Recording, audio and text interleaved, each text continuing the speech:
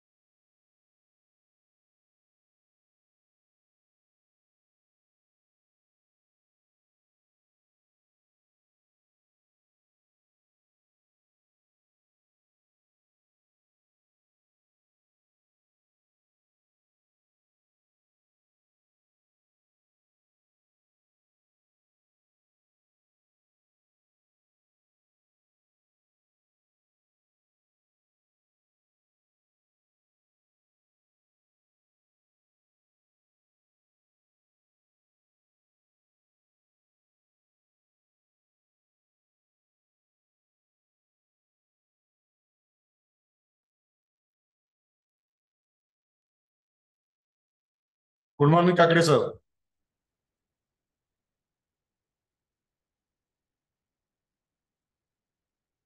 Hello. Hello.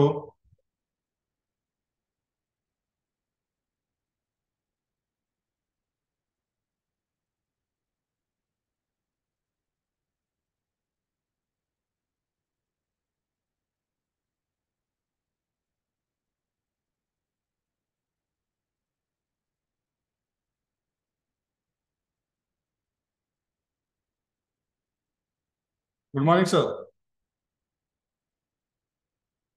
Good morning sir. Very good morning. Morning. Good morning. Late नाही झालं ना आमच्याकडं. एक 2 मिनिटात करतोय सुरू sir. Okay sir.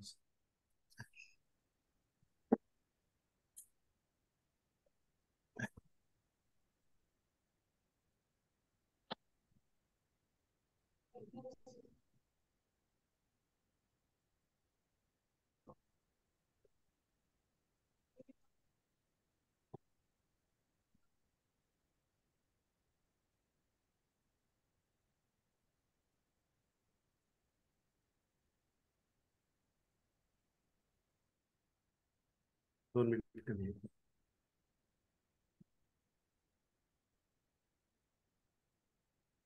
Will wait sir for 5 minutes sir. Okay sir. No problem. हा. आवाज क्लिअर येतोय सर? हा sir clear. Okay okay okay.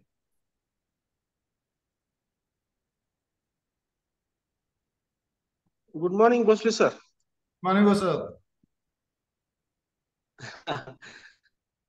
कसे आहात?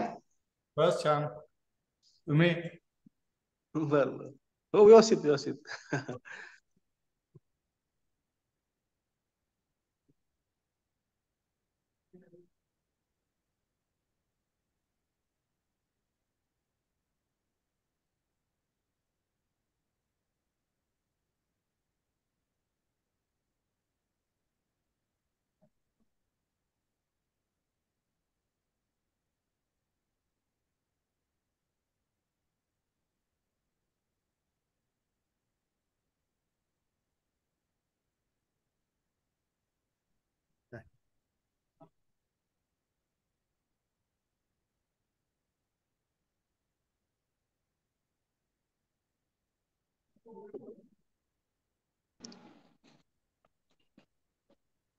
गुड मॉर्निंग किधर सर.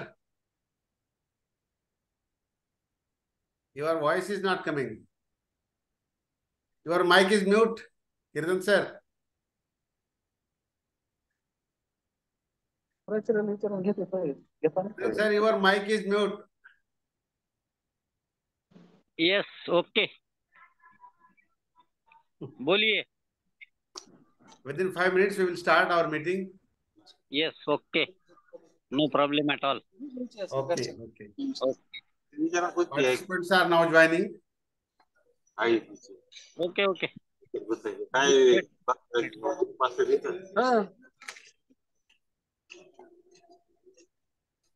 तुम्हाला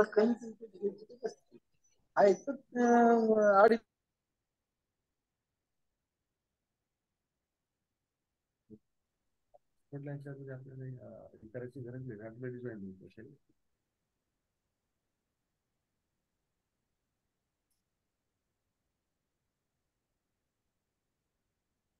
Thakre sir, हा yes we will start now. Yes yes yes start webinar. Dr. Bhosle sir, please. हाँ sir. We will start now, sir. Yes sir, yes, no problem. I'm available. Thank you. Good morning to one and all. Today, MSc Mandals Art, Commerce and Science College, Kille Daru District, Bid. Department of Chemistry is going to organize National Webinar on Future of the Chemical Sciences and Research. I take this opportunity to welcome Honorable Sri Prakash Dada Solanke Sahib, MLA, ex-Minister, Maharashtra State and President of Marathwada Shikshan Prasarak Mandal, Aurangabad. Honorable Sri Satish Bhau Chavan Sahib, MLC and Secretary of MSc Mandal, Aurangabad. All executive members of Marathwada Shikshan Prasarak Mandal, Aurangabad. Honorable Sri Jaisingh Bhaiya Solanke, Honorable Sri Lobaji Chavan, Honorable Sri Ajay Singh Dikkat, Honorable Sri Indrajit Jadhav sir, Honorable Dr. Ram Shingare sir. I welcome on this occasion on behalf of MSc Mandals Art, Commerce and Science College, Kille Daru. I also welcome to the president of this webinar, our beloved principal, Dr. Gopal Kakde sir. I also welcome today's webinar inaugurator, Professor Dr. Siddhanath Bhosle sir, Senior Principal Scientist, CSIR, IICT Hyderabad. I also welcome to Professor Dr. Kishore Kumar Khoth sir, Department of Chemistry, Shivaji University, Kolhapur. I once again welcome to both of these inaugurator and resource person from my bottom of heart. I also welcome to our Vice Principal M.A. Jogde sir and all the participants who have joined to this webinar from various parts of the country. I once again welcome to you one and all. Today, we have organized national webinar on future of the chemical sciences and research. As a convener, I will introduce regarding this webinar. This webinar is organized. Chemical sciences plays a significant role in the development of the country. Challenges in health, energy and climate change, water and food production are resolved by the chemical sciences by using the various techniques and advanced equipment. It has also a great importance in the biochemistry and pharmaceutical industries. The issues raised in the environmental changes are resolved by the development of the chemical sciences. Chemical sciences provide the understanding chemical properties and a new molecular structure with use of various applications. The nanotechnology has made advanced change and revolution in the world with the help of chemical sciences. During COVID-19 period, the lives of millions of the people are saved due to the applications of chemical sciences by innovation in the various vaccines. Our day starts with the chemical sciences and it finishes with the use of chemical sciences. There There is no single sector in the world without use of chemical sciences. Major sectors like pharmaceutical, chemical industries, paints, colors, agriculture, construction, leather industries, food industries. Apart from these, other sectors are where there is the wide use of chemical sciences. Recent advanced technologies in the research methodologies are making vast revolution in the chemical sciences. Lastly, I expect there will be the fruitful discussion in the webinar, which will be beneficial to the budding researchers and also to the society.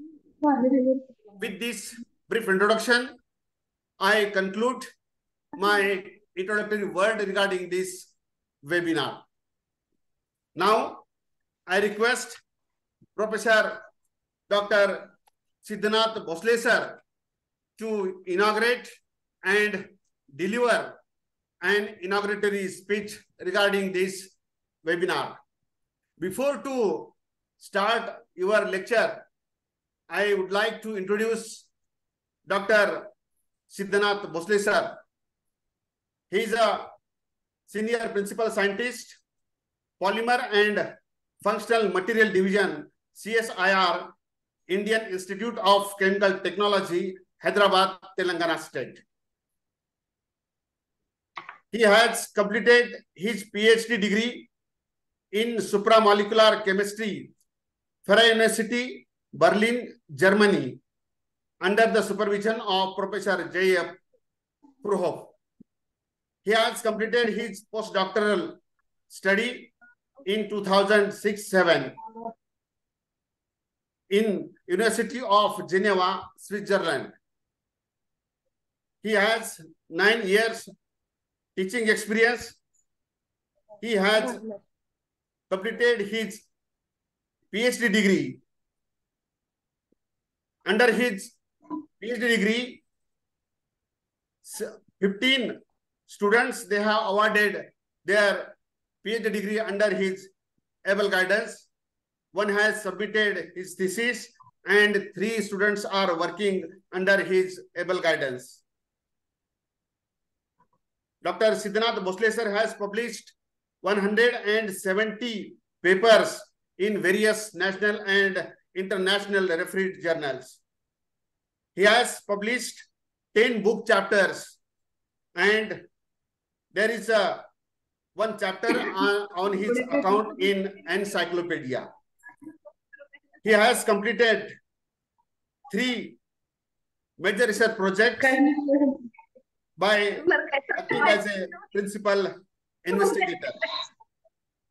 His specialization is organic and bioorganic molecular chemistry, organic fundamental materials, and supramolecular polymers. With this brief introduction, I request Dr. Siddhanath Bhosle sir to deliver his talk on this occasion. And his title of the talk is Helical Assemblies of Small Molecules and Polymers. Please preside over Dr. Siddhanath Bhosle sir. Thank you very much, sir.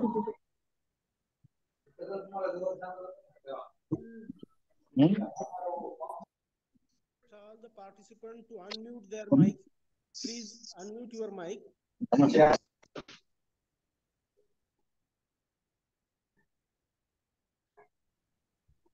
The slides are visible, sir. Yes, sir. Yes, sir. Yes, sir. I would like to thank the organizing committee for inviting me for this national webinar. With the permission of chairman, convener, and co-convener, I declare this webinar is open for discussion. Okay, the topic which I got for this webinar is future of the chemical sciences and research. Before going directly to my talk, I would like to discuss a little bit for students as well as my teacher colleagues about researchers or the scientists who in this field and also working. First, I would like to thank Dr. D. Srinivas Reddy, Director, CSI IICT Hyderabad, Dr. Gopal K. Kakade, Principal, ACS College, Kille Rahul, President of this webinar. I would like to thank my head, Dr. Rohit Kumar Rana, Polymers and Fertilizer Division, CSI IICT Hyderabad. I would like to thank my friend, बघा हा 1 gram activated charcoal आहे. तो किती sulphur dioxide absorb करतो? किती? हा, आणि methane किती ऍब्सॉर्ब? Requested hydrogen. मग जास्त कोण ऍब्सॉर्ब केला? सल्फर डायऑक्साइड जास्त ऍब्सॉर्ब झाला. Okay. I would like to thank my friend Dr. Milindan Gaikwad, Assistant Professor and co-convener of this webinar from Department of Chemistry, ACS College, Kille Rahul. Here, I would like to quote from Honorable Sri Narendra Modi, President, CSIR, vision and mission to make Bharat as developed country in 2047. He is the President of CSIR, and under Council of Scientific and Industrial Research, there are 37 laboratories network in our country. And one of those laboratories, CSIR, Indian Institute of Chemical Technology, Hyderabad, and it was established in 1944. Our institute gives opportunity for doing PhD as well as we serve for industries. In our institutes, we have PhD program in different sciences, that is chemical sciences, biological sciences, engineering sciences, physical sciences. Most of our goes on organic chemistry, medicinal chemistry, analytical chemistry, inorganic biology, chemical engineering. And those who qualified CSR, UGC, JRF, as well as DST Inspire Fellows or ICMR, DBT Fellows, those can get admission in our PhD program. And we are conducting also coursework for them during their PhD program. Here we give extensive training for their synthetic work as well as instrumentation handling in our PhD program. That's why I would like to invite those who are interested to join our institute. We have 160 scientists actively working in our institute, and 20 more scientists are going to join within next couple of months. Now, before joining institute, students students always thinking whether I can get JAX or Angichem. It is not like this in research. If we look this Professor Jyoti Chattopadhyay, he is the Emeritus Professor at Department of Cell and Molecular Biology, University of Upasla. He did his PhD from NCL. At the beginning of his research career or during his PhD, he published his work in Indian Journal of Chemistry, Tetrahedron Letters, as well as Annual Conversion of Chemistry, Indian Journal of Chemistry, Indian Journal of Chemistry, again in 1975, Indian Journal of Chemistry. That means the person who begin with Indian Journal, now he published several papers in JAX and Angichem. That's why I would like to request those PhD aspirants who want to join CSIR, before joining, don't think about publication and all those things. First, you think about to get good training for doing research. Now, question arises whether only Indians are publishing in Indian Journal and foreigners are not publishing in their papers in Indian Journal. This is my supervisor, Professor Jürgen Hinrich of the University of Berlin, under whom I did my PhD. He published his one paper in Bulletin of Material Sciences, which is publishing by Indian Academy of Sciences in 1999. That means we always afraid to publish our work in Indian Journal, but one can go and publish in Indian Journal. It also recognized by the scientific community. Now look, this Professor Sienara Bharat Ratna, this photo was taken at his age, that means 85 years, and it was at 5th of August 2019 in CSIR ICT. At that time, he was 85, now he goes on 89. And still he is publishing 25 papers each year. We have to inspire from this guy or this professor, because at the age of 50, now I am saying when I am going to retire. It is not like this. If we love our work, then we never think about retirement. We have to publish, we have to, that means do research continuously. It is not a one-day job. This is the photograph of young Professor C.N.R. Rao at BHU, and this is his book. One can take this book and read his thorough life in chemistry. I would like to talk about, one moment. I would like to talk about this Professor Nadreen Seaman, who is widely credited with being the first person to recognize that DNA can be used to design building, programmer, nanostructures, and nanomachines. That means whenever we get frustration during research, I always keep his example in mind, because when he was frustrated, he went to his campus pub. That means he was taking his coffee and he was too much frustrated in his research, and he was not getting good idea. He was thinking like this. At that time, he looked to the woodcuts, which was made in that pub by this M.C. Escher, who was a graphic artist and who made these woodcuts from mathematical inspired design. That means this woodcutting in that pub is made by this and by looking that woodcutting, this Professor Nathan Seaman, he got idea, why not we make DNA like this architecture? And for his idea, he made DNA nanotechnology. That means this field comes from a pub campus, or one can say from his canteen. When he was taking his cup of coffee, at that time he got this idea. And after getting his idea in 1980, he was able to complete, he was demonstrated the three-dimensional DNA crystals in 2009. That means he started in 1980. This idea, near about 30 years it took to complete his idea, or to have this idea of demonstrating his idea. That means research is not a one-day job. We always think today we make one reaction, tomorrow we can get JAKs. Or today we make one reaction, tomorrow we should get Angichem. It is not like this. If we have ideas and if we go longer way and do constantly, continuously research in that field, then one can get such great achievement. Now look this, our ex-president, Bharat Ratna Dr. APJ Abdul Kalam, what he says, always student cries that I don't have facilities, I don't have support and all these things. His one statement is very nice. Look at the sky. We are not alone. The whole universe is friendly to us and conspires only to give the best to those who dream and work.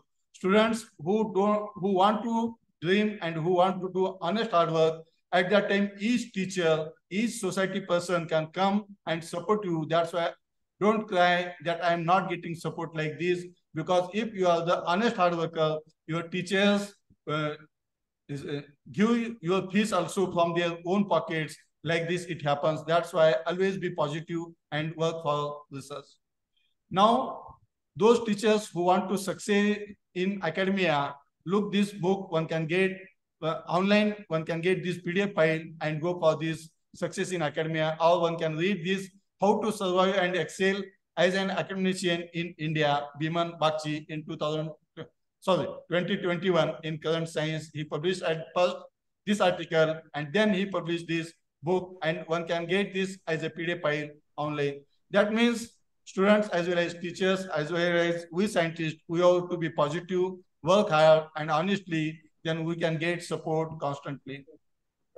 Now come to this topic, future of chemical sciences and research. This topic is easy to explain. I feel it is very difficult to say about the future of chemical sciences and research, because chemical sciences is not only just one word. It has different type of disciplines under this chemical sciences, and those are, if we take synthetic chemistry, then synthetic chemistry, mechanical chemistry for synthesis, photochemistry for synthesis, electrochemistry for synthesis, enzyme in organic synthesis, as well as combinatorial chemistry in synthesis, flow chemistry in synthesis. That means in synthesis itself, we have several, again, sub-themes. That means to explain this topic, it is very difficult. Then also, I would like to quote some great scientist words about this future of chemistry and research. Chemistry is a very old discipline. Modern chemistry began to emerge from alchemy in the 17th and 18th century. In recent decades, research in chemistry is interdisciplinary as well as multidisciplinary also. Look, this is the synthesis chemist here, synthesizing our future for synthetic chemistry in future, how it works. Professor Reiji Noiri from Japan, he talked about this one. He tells chemical synthesis has now reached an extraordinary level of sophistication, but there is a vast room for improvement. What he says again, he emphasizes on the development of synthesis process must be economical, safe, resource efficient, energy efficient, and environmentally benign. That means though we reach it as a sophisticated level, again, there is a room to improve in synthetic methods. He says the scientific world should be borderless. Just now the Gaikwad sir told about coronavirus and how people or researchers emerge to give a vaccine or to make a vaccine and distribute to the world. Here, what this professor says, Noiri, the scientific world should be borderless. Scientists from both and advanced and emerging nations must cooperate for the survival of our species within the confines of our planet. If this corona hits each and every person on this planet, then our survival on this planet is very difficult due to these borderless scientific efforts by the scientists, professors, and researchers or industrialists make our species to be alive on this planet. That's why this is the greatest challenge facing chemists in conducting research. And again, there is a lot of room for improvement in chemical synthesis. If we look, this is again fuel cell, and here powering the planet with solar fuel. That means for solar cell fuel or solar fuel cells, Professor Harry B. Gray, he talk about this one. One of the grand challenge of 21st century chemistry is to convert abundant energy poor molecule to energy rich molecule using sunlight as the energy source. This is the challenge for 21st century. What he emphasizes on the replacement of fossil fuels with solar fuels such as hydrogen from water or methanol or from water and carbon dioxide. That means one has a challenge or we have a challenge to make economically feasible hydrogen production from water or methanol from water and carbon dioxide to have a fuel. Then what his vision was, what he says in the future, we will be able to put three components of our atmosphere. We are producing a lot of carbon dioxide each and every moment. What he says in future, we are able to make use of these gases, carbon dioxide, nitrogen, and oxygen, along with seawater, and to make not only fuels, electricity, pure water, but polymers, food, and almost everything else we need. That means whatever gases we emitted in the environment, that again we have to reuse in future and make our food or also the needed things for our future life. This is his vision, and this is the century of human history. We will start paying back with the capital generated through fundamental research in chemistry. Now comes again in future, we need the scientific tools which are very essential for our chemistry development. And here recently it was proposed a new channel ion detector for mass spectroscopy of ion mobility spectrometry, development of new instruments and techniques likely to influence future advances in chemistry.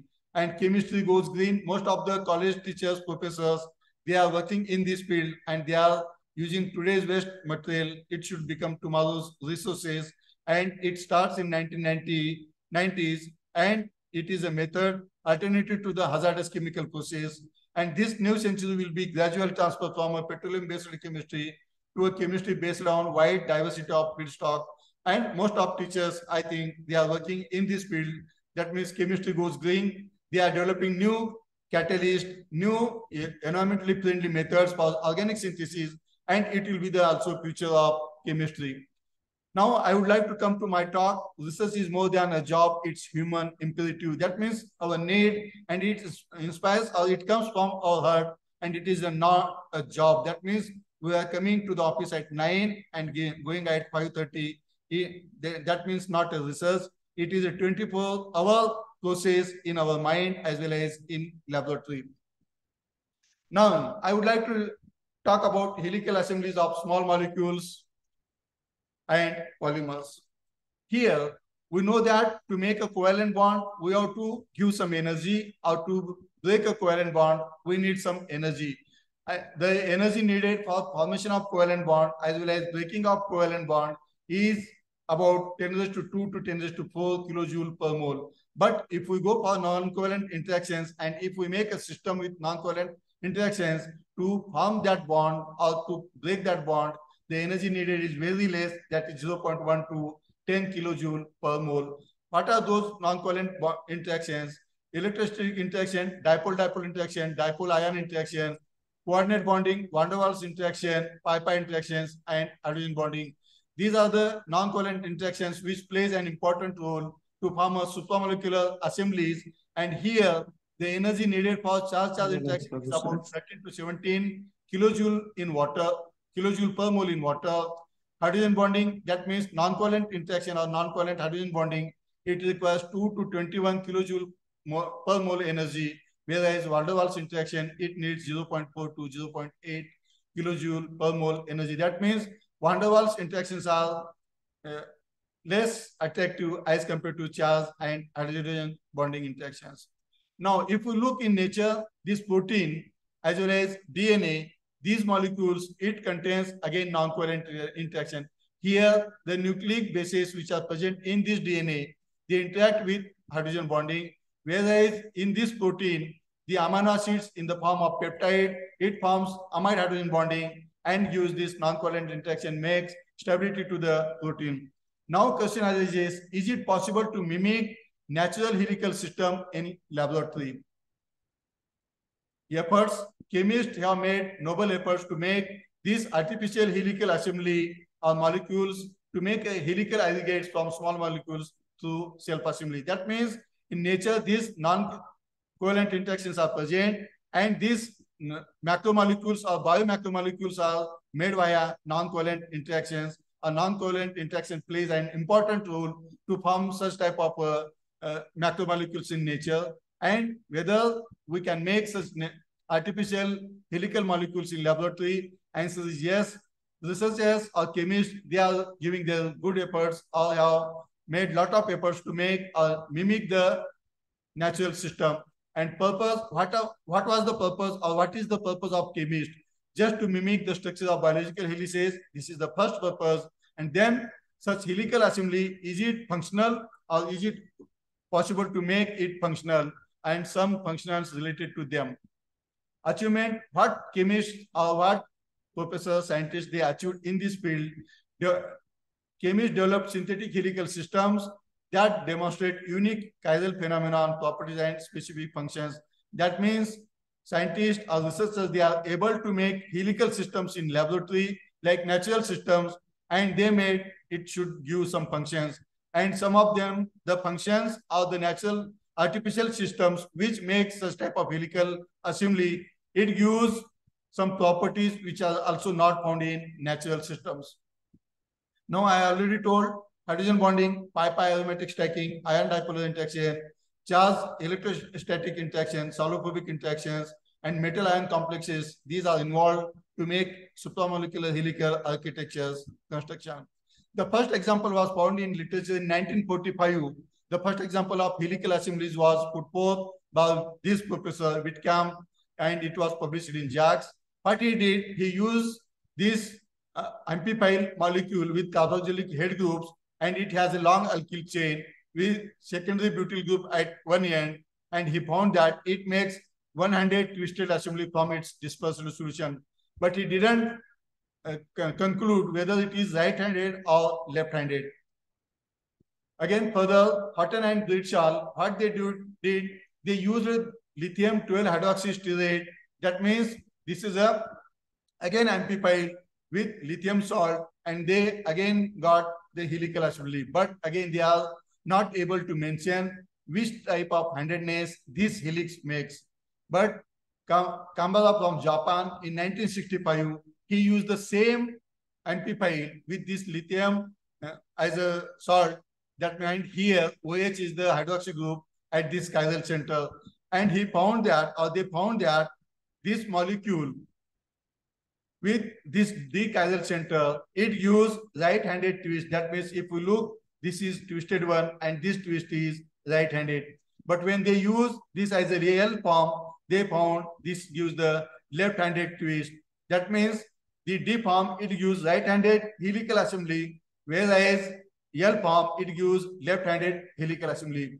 But what happens when they use this D and L, they mix up these two amphipiles together, and they found that it makes racemate, or it gives the racemic form, and it does not show any helicity in the obtained nanostructure. It is like just platelet morphology or ribbon-like morphology without any helical form. Now, if we look these three molecules, this is again glutamic acid derivative with long chain, and here head group is cationic. That means it is also water soluble. In another case, these groups, what they did Kunitke and et al., they made this another amphiphile with this glutamic acid. Now it is the anionic head group, and again it is water soluble.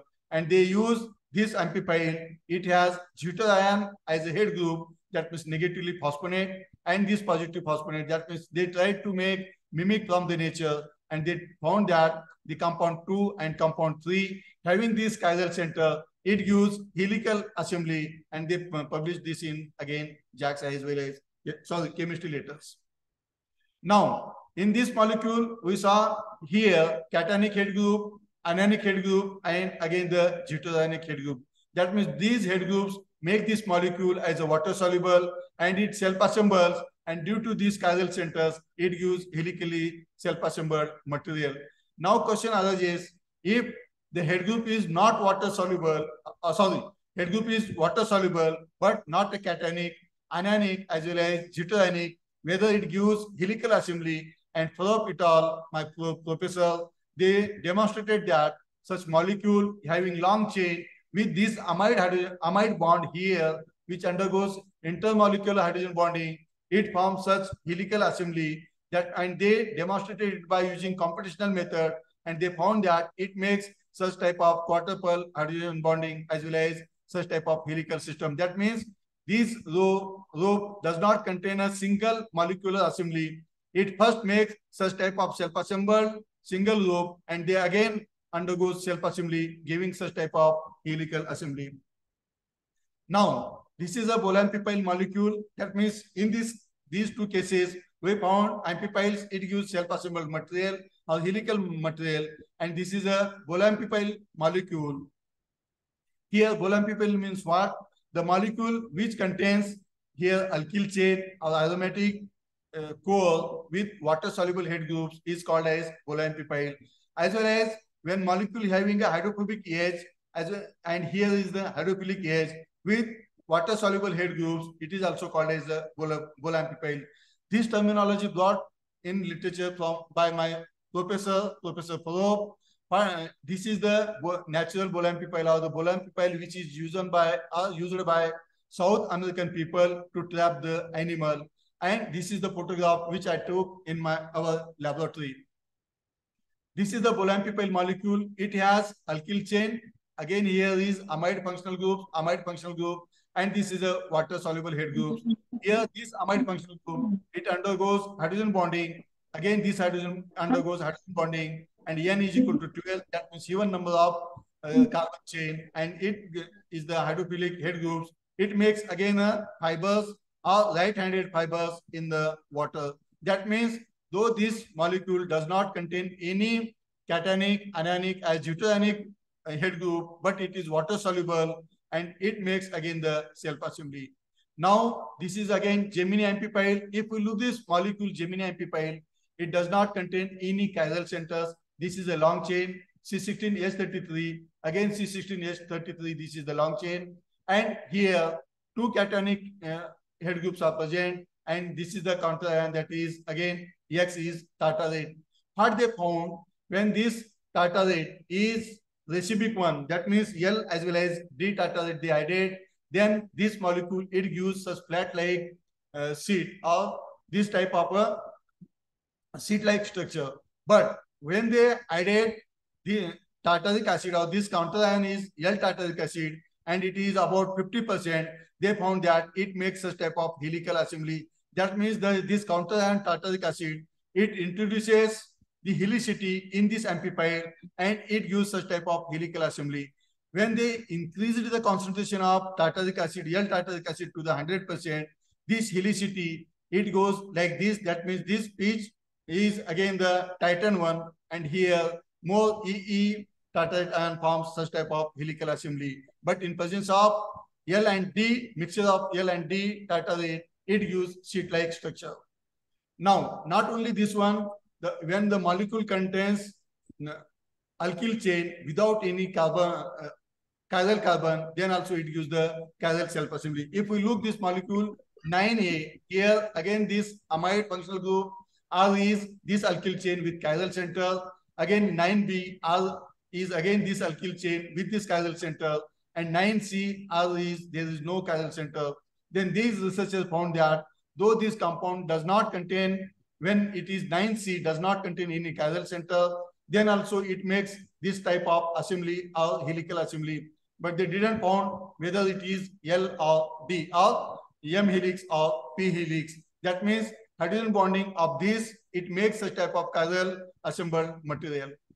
Now, if we look this molecule, it has long chain, aromatic core, as well as here at O, R is substituent with chiral alkyl chains, and here again these two are the different one.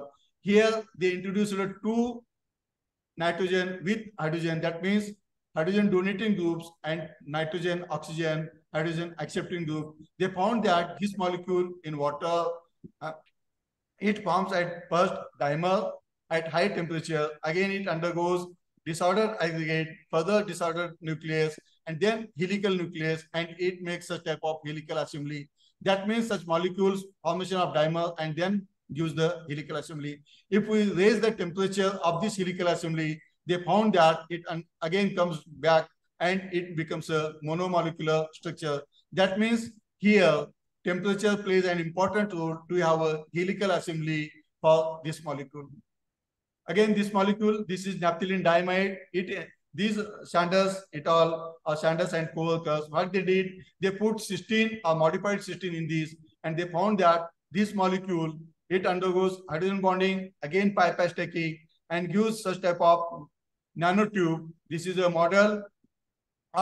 This is this is again the model having a stick model. Here one can see hydrogen bondings are present, and such nanotubes they used to trap the C60 molecule in this nanotube. That means simple one molecule, it can make a nanotube via hydrogen bonding as well as pi-pi stacking, and gives such type of nanotube, and one can use it as a functional nanotube to trap the C60 molecule, and one can go for further study, that is energy transfer as well as charge transfer.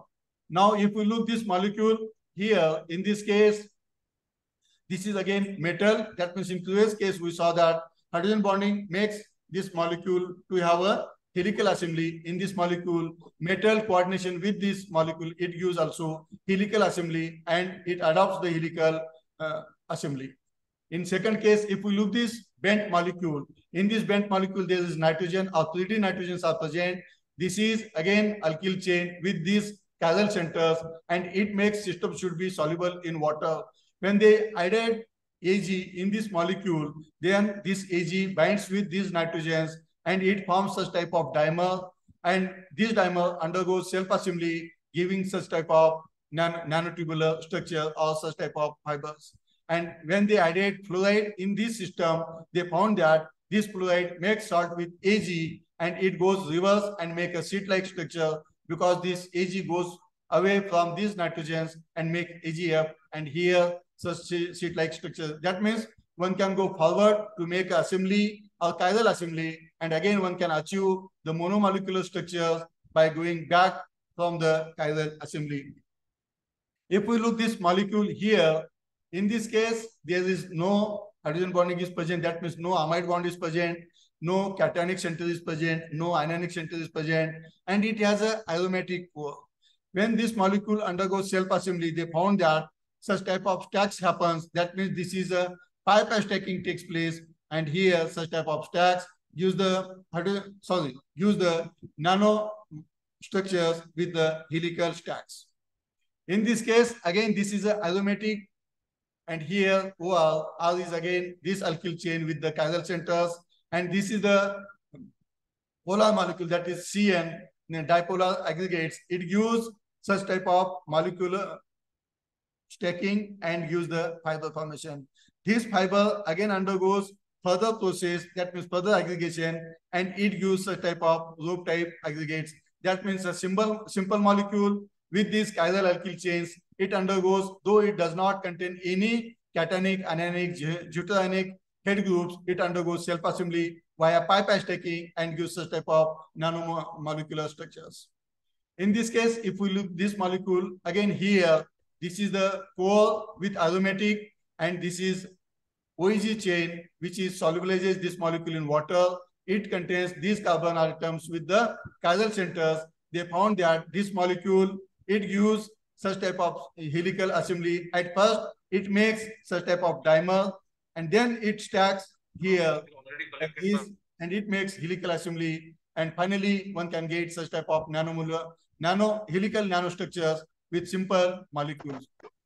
Now, if we look this macromolecular nucleic base with this long chain, here, this molecule at beginning, what it happens, it uses bilayer vesicles, but the same molecule after 10 hours, it undergoes self-assembly and gives such type of chiral molecular structures. And further, if we put this system for longer time, then they found that it gives such type of, again, nanostructure. That means one can make a different type of nanostructures from simple molecule depending on the time. In previous case, we saw by changing the temperature, one can change the assembly of the molecule. Here, by changing the by changing the time, one can make change in assembly formation. And here, again, one can say this chiral center, it introduces chirality in this molecule as well as here also. And this NH2 undergoes hydrogen bonding. If we look this molecule, again, macromolecule, phthalocyanine with clown ethers, and here again the substituents, alkyl chain. At beginning, this molecule, it forms such type of stacking, and then this stacks further undergoes aggregation, and it makes such type of right-handed helix. That means here, if we look, it goes right-handed, and then such right-handed helical stacks with or interacts with another helical material, similar material, and then it makes such type of bonding here and stacking, and again finally it gives the left-handed stacks. That means we started with simple molecule, it undergoes stacking, it converted into the right-handed helical stacks, which further undergoes again stacking, that means helical rods, and it makes supercoiled structures, and they proved by the TEM. That means simple molecule and formation of two types of helical stacks, left-handed as well as right-handed. If we look again, this is a bolampipyl molecule. Here, this bolampipyl molecule has thymine at this end. And then what these people, Shimadzu from Japan, what they did, they use oligodeoxydenilic acid, that means 20 mol this DNA strand and single DNA strand, and they combined with this one, or they made 62 plus 63 assembly, and they found that this adenine, we know that adenine interacts with thymine, and it makes hydrogen bonding like this here, and it gives again the helical self-assembly. That means simple bolampipyl in presence of this DNA oligomer, it forms such type of helical assembly. And here, if we look, hydrogen bonding plays an important role to form such type of helical assembly, as well as pi-pi stacking here, this inner core with this aromatic, it undergoes pi-pi stacking and gives the hydrogen bonding. Now, is it possible to make helical assembly without containing any chiral center in the molecule? If we look this 396 molecule, that means this monomer, it does not contain any chiral center. Here, what happens in this molecule, when this molecule undergoes polymerization, these people, they put this ligand with chiral ligand. That means here, L is chiral or spartanine here, and this chiral ligand, when they use it to make polymer of this compound, then polymerization happens, and in this polymer, they found that chirality was induced. That means one can use catalyst to induce the chirality in the polymer, and they found this is the optically active helical polymer. Now, if we look this molecule, this is a optically active. It has a chiral center. In second molecule, if we look, there is no chiral center. When these people, they make polymer of this molecule, macro 405 and macro 406, that means by using these monomers, when they made the polymer or cross-linked polymer, they found that the polymer which they obtained, it has a chiral. That means the one optically active monomer, it induces chirality in the polymer, and here this chirality is up to 70 bond length. That means induction of chirality happens in the polymer by using optically active monomer. If we look this molecule, again this is a chiral, but in presence of cation, that means lithium, sodium and Ag plus monocationic these metals here, in presence of this metal or M plus, it was found that this M positive, it interacts with this oxygen. At the same time, cation-pi interaction takes place and it gives M helix. And when they used a solvent in this system, then they found that when donor co-solvent is there, then this cation is surrounded by this solvent and helicity changes. Then this M helix is converted into the P helix. That means this cation with this co-solvent or donor's co-solvent found that it interacts with this oxygen and this oxygen. But in this case, this cation, it interacts with oxygen and this pi system, which is the electron-rich system, it interacts with this cation and makes M helix and here P helix. Again, they found that one can change this chirality or helicity from M to P by using the barium dipositive or calcium dipositive. That means when they use this dicatonic molecule, they found that dicatonic metal, they found that here this dication, it makes again interaction with this oxygen as well as this oxygen instead of this pi system, and here P helix they obtained. That means having a single molecule, one can change helicity from M helix to P helix by changing cation, or by introducing donor co-solvent, again one can change helicity from M helix to the P helix. Now, such system is used to have a memory system. If we remember things in our memory like this, whether such systems may remember things or helicity can be remembered by the polymers. In this molecule, if we look this polymer, here X is carboxylic acid, or X is this phosphonic one, or X is this sulfonic one, and there is no chiral center is present. And we know that carboxylic acid or this phosphonic or this sulfonic, they interact with chiral amines or amines. What they did, they put at beginning chiral amine in the polymer. They found that this polymer undergoes or gives helical system like this here by interacting this chiral amine either with 433 A or B or again 435. But what they did, they put DMSO and acid. They found that again these chirality changes and one can get the starting material or starting polymer without helicity. That means one can induce helicity by choosing the specific chiral amine and get such chiral assembly. Whereas go back, again get the chiral polymer by using DMSO. What happens in DMSO? This hydrogen bonding, it breaks. Or if we go for higher temperatures also, this hydrogen bonding breaks and one can get the chiral, this starting compound back. Further, what they did, they added a chiral amine and they found that this chiral amine, when replaces this chiral amine, then on this helical self-assembled polymer, here a chiral amine is present. Though this chiral amine goes away from this system, they found that chirality remains as it is.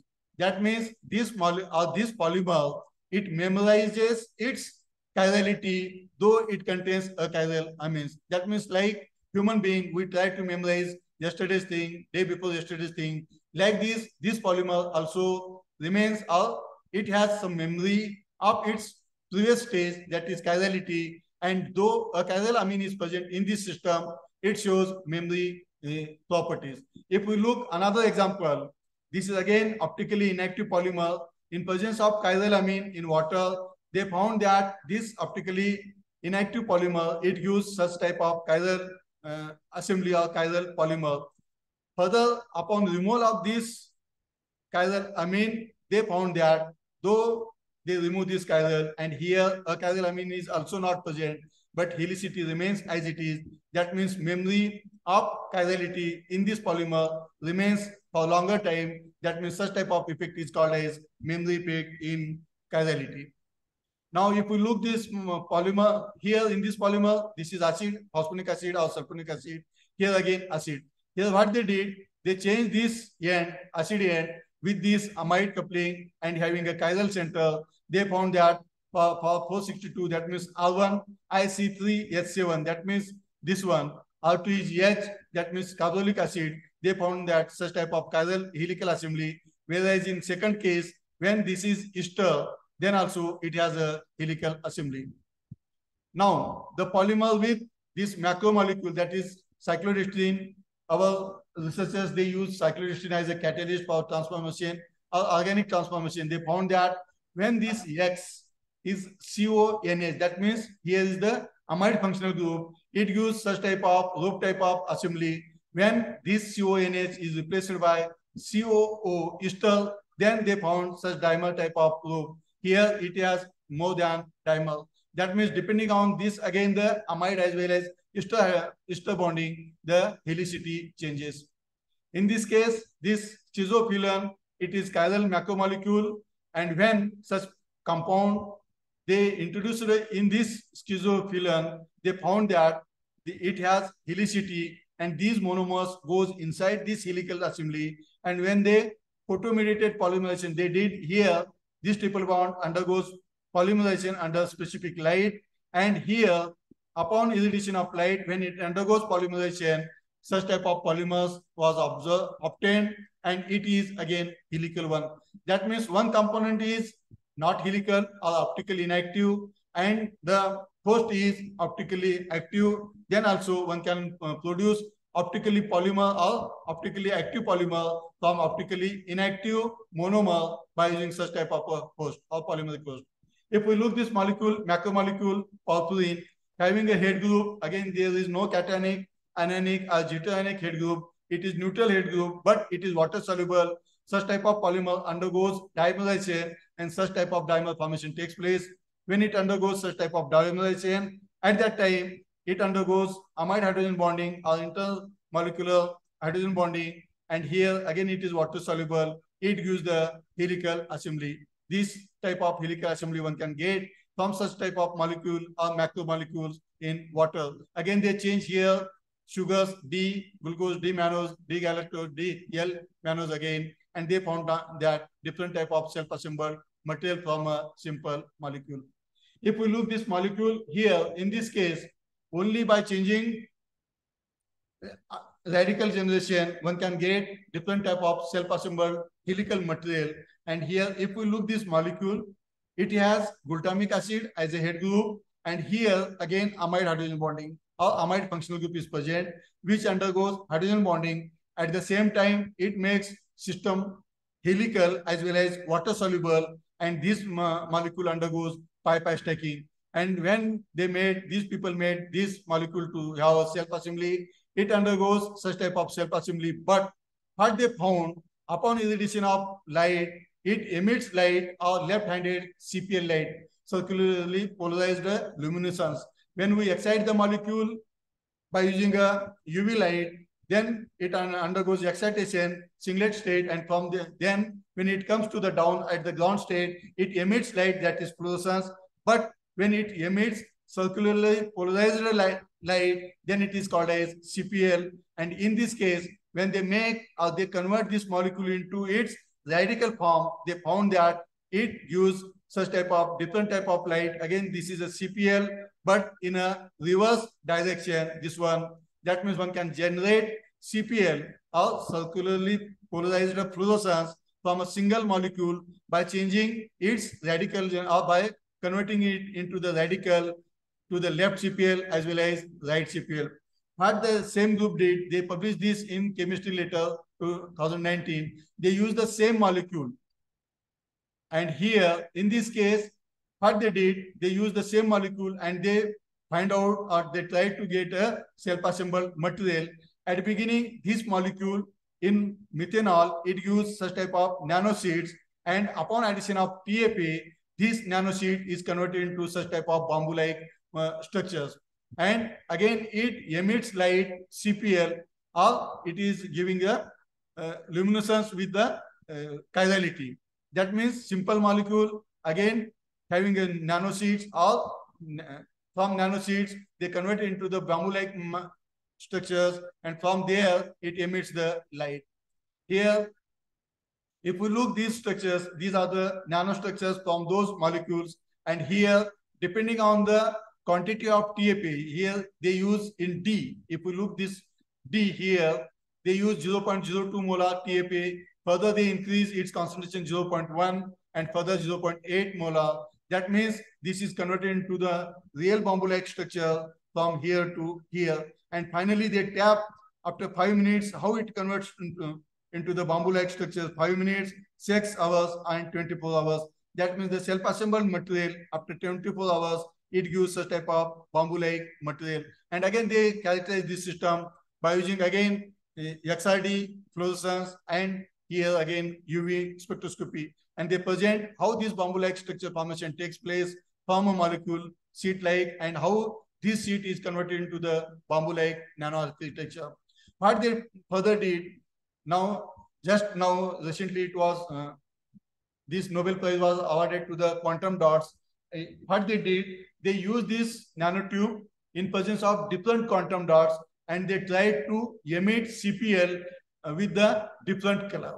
Here, this bamboo, when they use with this quantum dot, different quantum dot, if they use green quantum dot, here this quantum dot or green quantum dot, they generated from CDSE ZNAS quantum dot, and they doped with this one, and they found that this green type of helical or bamboo-like assembly with green color in presence of this quantum dot. The same bamboo-like structures in presence of this yellow quantum dot. Here, they generated this yellow quantum dot based on, again, CDSE, ZNAS. That means, again, how they prepared this quantum dot, depending on that, its color changes. And they found that this bamboo-like nanostructure, it forms such type of assembly, or bamboo-like assembly with yellow CPL. That means, again, the fluorescence which they generated is yellow one, here is green one. They changed this quantum dot to the red quantum dot, and they found that here, this bamboo-like structure in presence of this red quantum dot, it forms again bamboo-like structures with these covers of the quantum dots, and again it emits the red light. That means a simple molecule, by changing its radical generation, one can get again the CPL, different type of CPL, green to red, whereas by using different type of quantum dots or different type of colored quantum dots, they generate, this is a colored CPL material which is useful for the display applications. Now I would like to come to this again, the future of, what is the future of supramolecular chemistry? That means here, Sir Professor J. Fraser Stoddart, who won the Nobel Prize in 2016, he talked about this supramolecular chemistry. This chemistry, it took less than half century to make a revolutionary transition from molecule to the supramolecule. Earlier, before 50 years, we know that one can synthesize molecule, total synthesis, complex molecule, or natural. One can get natural molecules and design the retrosynthetic way, final total synthesis. Like this, we were working, but this supramolecular chemistry comes from molecule to the supramolecules. It takes less than 50 years. And the first example was put forth by Charles Pedersen, paper on chlorine ethylene JACS, 1967. This field was grown by Professor Donald Graham and Jean Marie Lane, who all these three people, they won the Nobel Prize in 1987 for their work in supramolecular chemistry. And the supramolecular chemistry further used for molecular motors or functional material by Fraser Stoddart. They won the Nobel Prize in combination with other two scientists. One is from Netherlands and one is from France. And what he concludes, Stoddart says about this branch of supramolecular chemistry in future, this chemistry, look, he says, we have passed the stage of infant mewling and pucking in its mother's arms. That means a small baby which is in mother's arm. Now it become now a schoolboy, and it has to next 10 years should go to learn more and more things by, like schoolboy. That means this supramolecular chemistry is now come from mother's arm to the ground, and it has to be go further to learn more and more things. But finally he says it had been the structures robust and resilient in time, yet open-minded, adventuresome, and ambitious in spirit. That means here his 35 years work he put together here, how supramolecular chemistry grows, and then he put his picture, this picture. These are the grandchildren of Professor Stoddard, and he says now supramolecular chemistry comes from a mother's hand to ground, and now it has to walk like this at the seashore, like, and there is the sea in future for supramolecular chemistry. Now I would like to come to conclude here. If we look Arjuna in Mahabharata, his focus is on this here, and he make here, he targets here at fish. Now in today's run, this is, we have to say, ask Arjun, because his focus is like this, and he won this one. That means the gold medal in Tokyo Olympic. That means those students here joined, their focus should be like Arjuna, or like this guy who won this Tokyo Olympic, like Arjuna won the Draupadi. Now I would like to come here. This is the beautiful campus of our institute, and finally science for humanity, science for this peaceful life of human, and that's our nation says Anni Buddha Asla. Thank you very much. Thank you, sir. Sir, thank you, sir, for giving a very nice lecture, nice talk by you. Really, your knowledge, your information, and your talk is really beneficial for us. Sir, you have given a lecture on this supramolecular helical system. What kind of the changes and what kind of the work it can be done in the future. You have given the detailed information regarding this. Sir, you have given these helical assemblies of small molecules, head groups, hydrogen bond assisted helical assemblies. Similarly, you have given helical polymer and biological macromolecules, chirality inversion in the helical polymer assembly. You have also focused on memory effect in the helical polymer assembly, cyclodextrin helical system. Similarly, polymerization in the helical cavity. Sir, your guidance is definitely beneficial for the new budding researchers. So on behalf of this Art, Commerce and Science College, I am very much thankful to you, sir. Thank you, sir.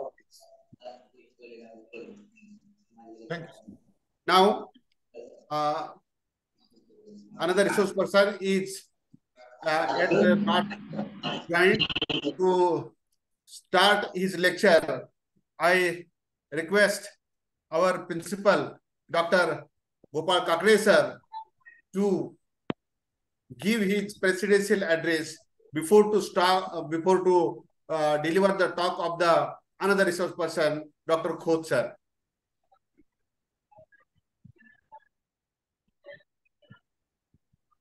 Hello, a very cool afternoon to all. I, at the very outset, welcome all the participants who are joined all over India, and special thanks to our resource person, my best friend, Professor Dr. Siddhanath Bhosle, who has joined from CSIR IICT Hyderabad, who is also a senior principal scientist in IICT Hyderabad. So before we hear Professor Dr. Kishore Kumar Khoth, I am here presenting my presidential talk before you. Friends, as we have heard, Professor Dr. Siddhanath Bhosle sir about the supramolecules, helical systems, and their applications.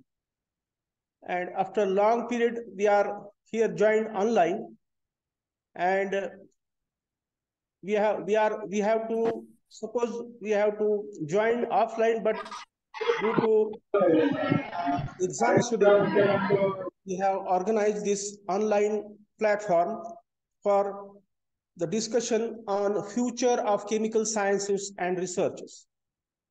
Friends, as Dr. M.N. Gaikwad sir, our principal, has introduced the title and our motto behind organizing this webinar entitled Future of Chemical Sciences and Research. On behalf of my institute, after completing the 4th cycle of NAC, we have secured A grade. Our office holders, Honorable President Prakash Dada Solanke, Honorable General Secretary Satish Bhau Chavan sir, always motivates us for such events, and from their motivation, we have organized this online webinar. So, as Professor Dr. Siddhanath Bhosle sir, in his talk, presented the supramolecules and their helical structures with their applications. Definitely, I am hopeful and I am also clear that our future chemistry is definitely great, and we will achieve a good position in the field of chemistry in future, as we are replacing the synthetic and hazardous chemicals by the safer and also useful tools. The chemistry, it reveals that we are having the applications in medicines, also in applications in pesticides, applications in fertilizers, applications in safer foods, applications in biodegradable polymers. Just now, Professor Dr. Siddhanath Bhosle sir, in their slide and in their in his research showed that the biodegradable polymers, their applications, and the future polymers, how they are developed and how they are applicable. And as we know that this chemistry plays an important role in since ancient times, as in various pandemics also it has helped to the human beings, and we have seen the last pandemic where we have the more applications from chemical sciences which saved lives of thousands and lakhs of peoples. And we know that to live safe, we require safer food, which has less hazards or which has no hazards. So it requires safer fertilizers, that may be organic fertilizers, also safer pesticides, that may be natural pesticides. So it also requires the help of chemistry to process these pesticides or to process these fertilizers, and to continue the sustainable chemistry, we require all the researchers of chemistry to be strengthened in all types of fields, to strengthen the chemistry, to strengthen the human beings. So with this, I conclude my presidential talk, and I also welcome the next resource person, who is Professor Dr. Kishore Kumar V. Khoth from Department of Chemistry, University of Shivaji University, Kolhapur. So I also welcome on behalf of my college, my staff, and also the honorable office holders to be in this online platform. Thank you, sir. Thank you. Thank you, sir. Before to start, Professor Dr.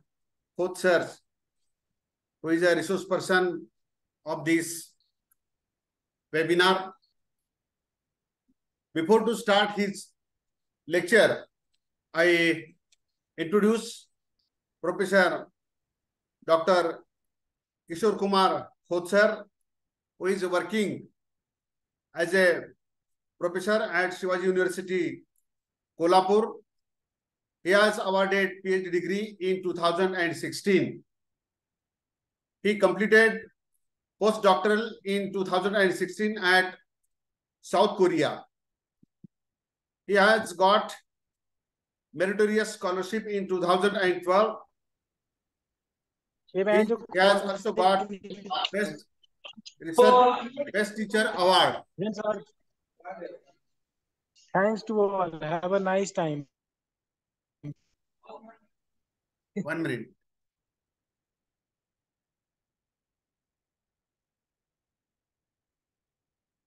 He also received Young Scientist Conference Award.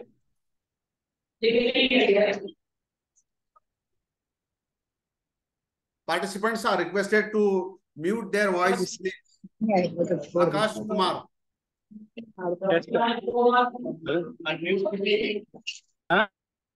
Akash Kumar, please mute your voice.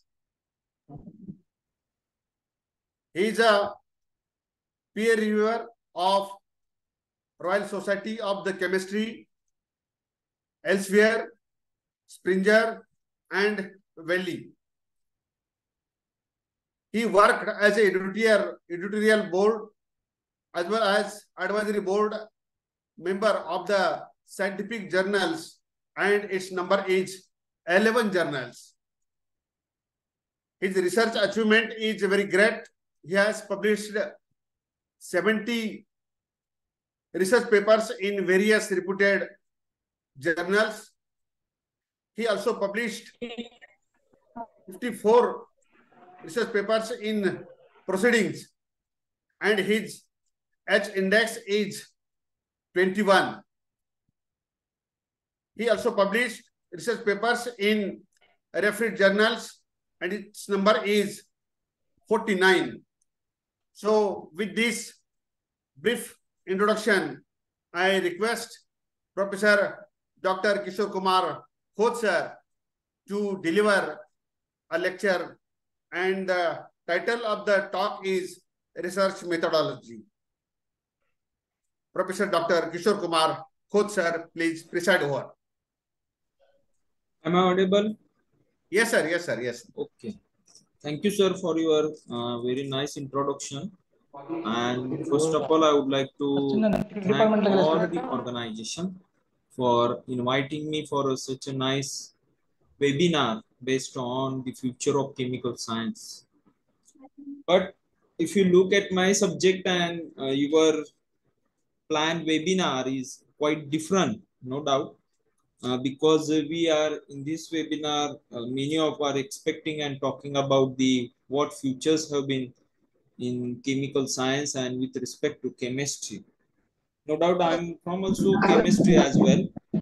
But if you look at the problems associated with the research and how to define the research is quite difficult task to us, or we are unable to understand it. So that I used to share the something related to the research methodology. So in this my presentation, I'm not talking about the what research I have done. No doubt, in short, at the last, I will talk within 5 minutes the what research we are doing in the our laboratories, or what research they put forth on the topmost in material science to us.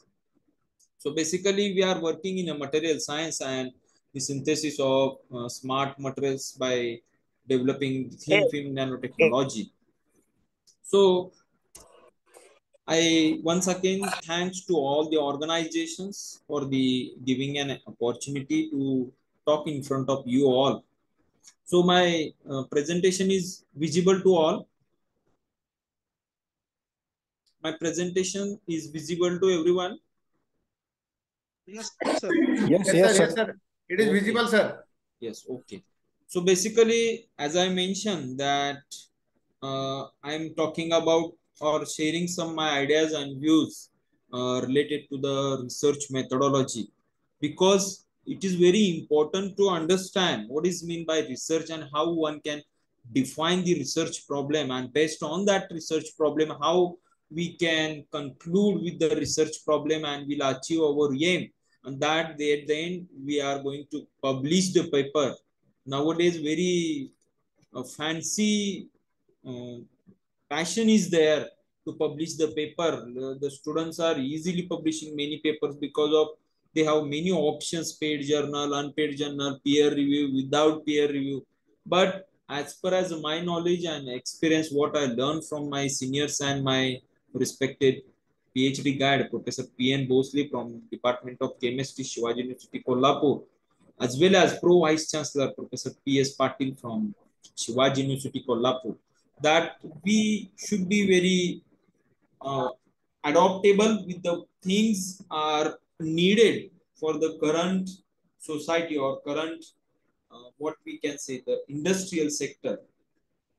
So basically, in the research, the first and most important thing is that to uh, understand what is meant by research. So I will just go with some my important points in my today's presentation related to the research and why we should go for the research. I think some of students have been joined for the lecture, so they will be benefited a lot from this my presentation as well, because all are interested to move for the research, but they didn't understand why we go for the research, and they only consider the benefits in the form of money or in the form of profession or progression in the profession of the research personal as well as in the educational sector. But research is not this kind of work. Research is a passionate work in which we have to go from some motivations and some criteria, and there are many problems related to the start and to conclude the research. So today's lecture I'm going to talk about this on motivation in innovations, what are the process and basic two types of research we can consider as per as my knowledge, and how we can write the paper so that the possibility of publication or to accept the paper in a quality or reputed reviewers by obviously recognized journal. And there are many problems we are facing due to lack of facilities and availability, we can say the infrastructure, because of very less awareness related to the research. So it is very common thing in this slide one, that is what is meant by research. So basically the name itself indicates research is simply nothing but we are preferring or we are we can say refer to search the knowledge whatever has been already searched by someone or the other researchers. Therefore we can say it is the art of scientific investment, and it is obviously systematic search where we are dealing about the how we can move with the some important things, and we are moving from known to unknown things so that we can understand what known things we have with us, and then we are going to understand some unknown or innovative or novel things, and this is simply called as a research. So obviously it deals with the we have to go for the review, literature survey, collaboration, communication, discussion, guidance. Then we have to go with the analysis, experimentation. In theoretical, we have to go for the exotic review, and then we have to go for the some data interpretation, analysis, referencing, and last we can publish the paper so that we can get rewards or fame in the field of research. So if you want for the research, so you should have a question in your mind that why we should go for the research. Obviously there are many things related to the research, why we have to move for the research and why we should start the research. Basically there are many ways or many benefits we are getting at the end of the when we are moving, when we are boosting with the research based on our interest. Let's consider there are many interesting, let's say intrinsic motivations are there, like by motivating, or it includes, or it means of interest. If you are thinking in the point of view of research, interest automatically creates, and as you feel there is scope or room for our interest, there is a challenge to tackle it. And during tackling or accepting the challenge, we need to learn some things, or we need to learn some important terminologies. And if you learn these terminologies, obviously it results into creative performance. And at the end, you will get the novelties. At the end, you will get some innovation from known to unknown. And this is called as the motivation of research in the form of intrinsic motivation. Obviously, there are many other things of extrinsic. Why extrinsic is called as? Because if you are doing interesting, challenging learning and creative performance in the research, automatically it results into the awards, fames, and it results. Obviously, another side you have to consider punishment for bad work or poor research work is also there in extrinsic research motivation. So opportunities will be increased. Obviously, you will get lots of options, lots of ways to go for the further career improvement, so that the extrinsic motivation of research will be give you lots of input to your careers, Then the personal, obviously, if you are doing the research with respect to current need of society, or where there is a room, or what the problem associated with the previously research done by scientists or researchers, and if you tackle that, or if you are moving with that way or that point of view, obviously it results into getting the value to your knowledge, value to your research, and that results into the public recognition, and it at the end getting the some pleasure in our personality, and obviously it will be results into improve the knowledge of your own personality. Then interpersonal, we can say, obviously, if you are doing excellent research work, or if you are in a properly current doing research work, collaboration increases. Research, we need commitment, need collaboration. And if you have a good collaboration and commitment, it results into you will get the encouragement due to competition. So I think this is what the thing I want to share with you, that why we need to go for the research based on this some basic things I used to percolate in single slide, that from intrinsic to the interpersonal motivation we get from the research. Next, I want to share that a very simple thing, that the types of research. Many of thinking that the research are n number of ways or methods available to go for the research, no doubt. But basically, the research is divided into two types, that is applied and fundamental. Applied is deals with the experimental thing, and we are doing with the practically to provide the problem solution to the society, or we can consider to any innovative thing that will be directly related to the society, or we are trying to minimize, miniaturize, or we can trying to tackle, or we can trying to nullify what problem has been associated by previous researcher to solve the current ongoing society issues or problem, is called as applied research. Let's take one example that we are improving. We are doing here in the energy efficient material. We are trying to develop such a material. No doubt we are not getting more conversion efficiency, but we are using low cost, earth abundant, non-toxic metals, and from that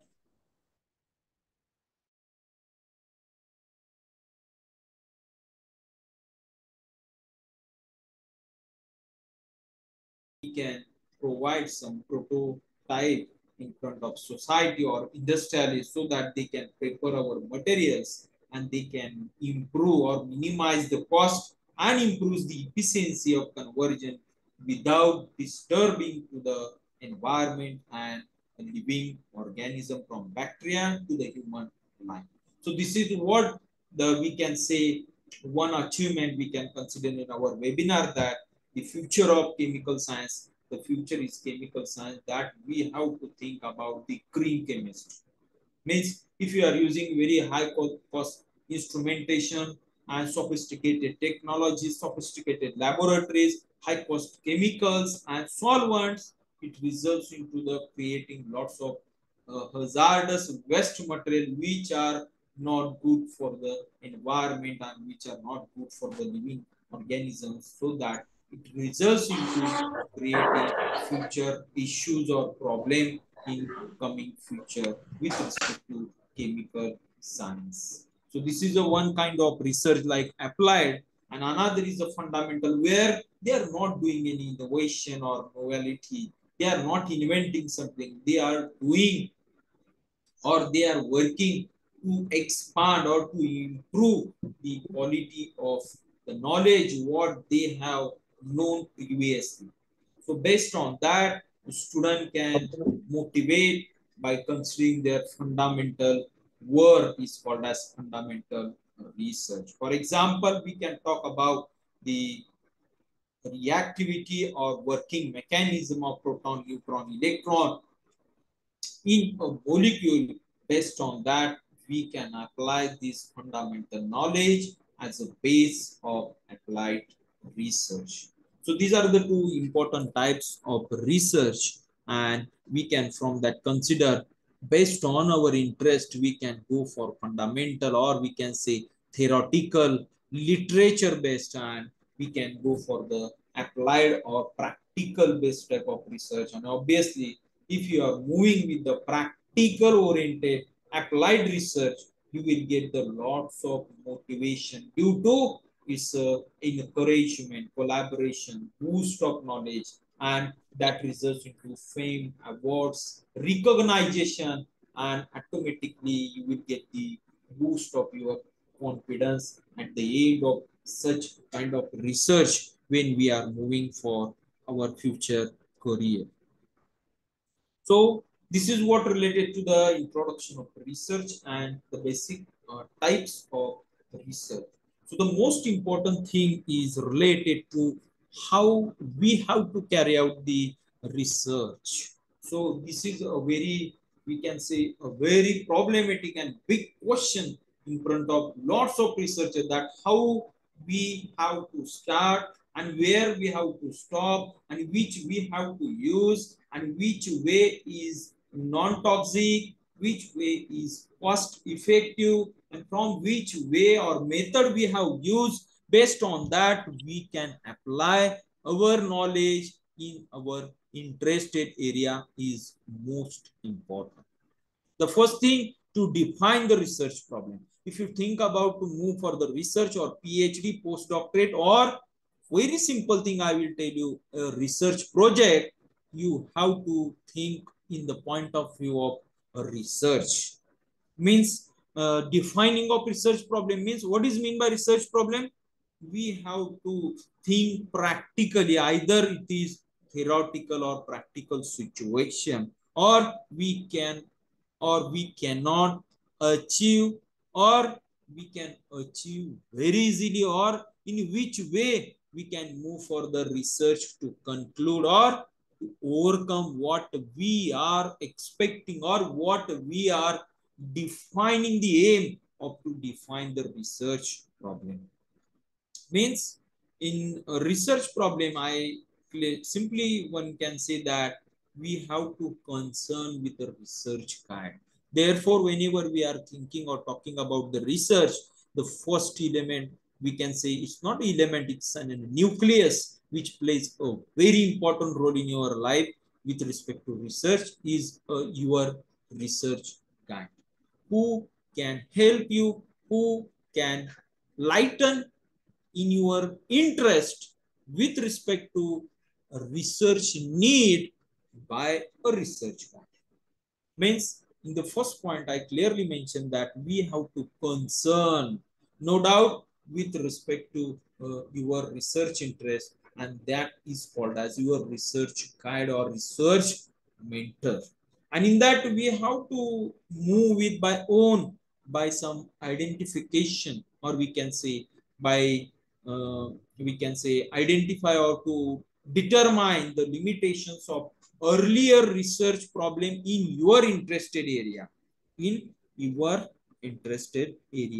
that, we have to check whether what the issues we are having or the previous researchers have found and they are unable to go over it, and they haven't achieved what they have planned or what we are currently expecting to avoid the need of excess of energy.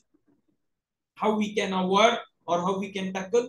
By providing cost effective, by using earth abundant, by applying non-toxic chemicals. This is the future of chemical science, that we have to think in the point of view of a green chemistry. Then and then only we can survive in coming 25 years. Otherwise, we are unable to stand on our foot in the field of education. So these things we need to consider during defining of a research problem. And the most important thing, whenever we are we can say that defining the research problem, we have to review the, we can say, exotic review of literature surveys required in the field of research. Means a literature survey plays a very important role in our defining of research problem. Or to go for, let's say, extensive literature survey, we need to go for the quite important tabulated plan by referring quality based research paper. We have to, what kind of research papers we are referring is very important, because the good library is also one kind of a mentor, one kind of research guide in your research. Then development of working hypothesis. Once you have enough literature survey, you have defined the research problem, and then you have to prepare your roadmap. Is simply nothing but the formation or development of working hypothesis. In this task, we have to think about the available sources, available guidance, available collaboration, available facilities, and the time management we have to think in the development of a working hypothesis, so that you can cover at your earliest in we say in unaffected ways. Unaffected, why we are using this word unaffected? Because if you are doing some research and we are making pollution in the form of water, in the form of air, is quite unacceptable in the coming days. Because if you go on for the publication of research, they are undertaken based on what things or toxicity or the end product containing whatever impurities are non-toxic or how much toxicity they have. Means we have to think about the nature surrounding and environment. Then and only we can develop working hypothesis, and based on that working hypothesis, we have to go for the experimental if you are doing with the applied research. And if you are talking about the fundamental research, we have to review, let's consider in the form of tabulated, reaction, graphical, or let's say diagrammatic manner, so that you can differentiate, you can easily explain about how research is designed and how we can achieve to our aim. Then once we have started with some important things with respect to our roadmap, obviously the collection of data which kind of instrument, which method, which technique have been used for preparation, let's say synthesis, for formation, for development, and characterization is prime theme in the collection of data, whether you are using authorized characterization technique or not, or it is a manual or atomized, and we have to maximum use the computerized. Not computerized, it's an instrumental data without disturbing, let's say, very common word, manipulated data is not accepted nowadays. Therefore, if we are using such a way, it is called as not good criteria of a current research. Because nowadays, lots of smart techniques are available to do the research in a short period of time. But nowadays, if you think or talk or insight about another side, there are many methods or way available to understand whether synthesized or the what we can say the published or submitted work is, we can say, genuine or not.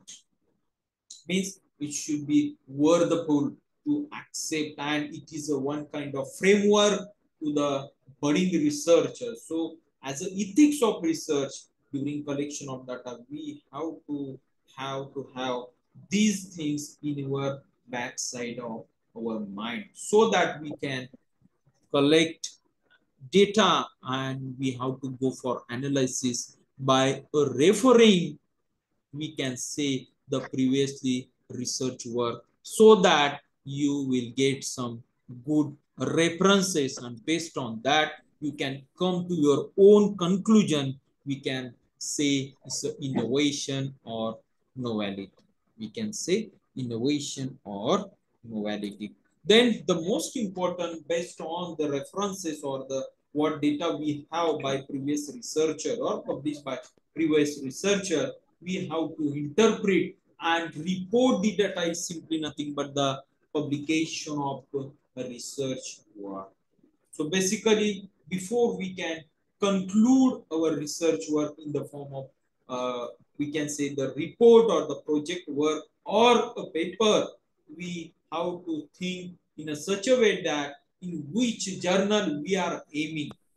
And before we can finalize the journal, we have to go for the what the journal aim and scope, what kind of work they can accepting or they can require to publish in their respective issues or their we can say the journal publication.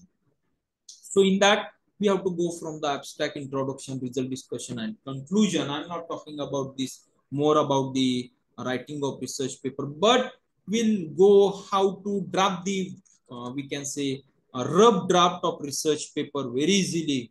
That first, we have to go for the think capacity. Means in the research, as far as my knowledge, we should be have multi-dimensional view. We should be think in all angles, not by our own one-way direction. In research, we should have lots of or many brainstorming. We can say communicative. The session should be organized, or based on that session, you will get lots of inputs from other researcher based on their experience, their expertise, and most important, their knowledge. Means if you go on from the selection of research work to the we can say the interpretation and data analysis, and then you have prepared the very nice draft of research work and you have prepared the paper and going to submit to the journal, is a wrong way or wrong method. Before we can abstract to the any one journal, let's say a national conference, we have to talk, we have to discuss, we have to have some brainstorming session with your colleague of interested, let's say your interested area working people, so that they will provide you lots of inputs, and based on that input you will feel more comfort, and comfort is nothing but encouragement with respect to what you are going to claiming in front of others. So this is nothing but the drafting of data, and drafting is not we can say one way. It's a reversible process in which we have to go for the writing by taking feedbacks, again rewriting, and we have to clarify what unknown things we are making the known to the in front of the worldwide researchers. Means the publication of research is not a simple task, keep in your mind. So we are publishing paper very easily, but we are unable to answer the questions of each and every sentence, and there is no use of such a research in coming future. Because if you look at the policies, currently I am working in Royal Society of Chemistry, ACS, Springer, Wiley, journals, they are providing lots of training session to us, how to review, how to take the journal or the paper for the review process. Then only for getting the positive response from the instrument, then only you can move forward. Otherwise, you have to take the opinion from a senior editors or the senior management of that journal, and they are of like Nobel laureate or the most senior scientists. Those are having abundant of knowledge and experience. Means nowadays publication of research is quite difficult, and other way it is quite simple if we are moving like this. If we are moving like this, then we have to move with the revision many time, and in a research is a continuous process where we have to repeat, rewrite, get feedback, and again rewrite for to clarify our thing with respect to scientific language.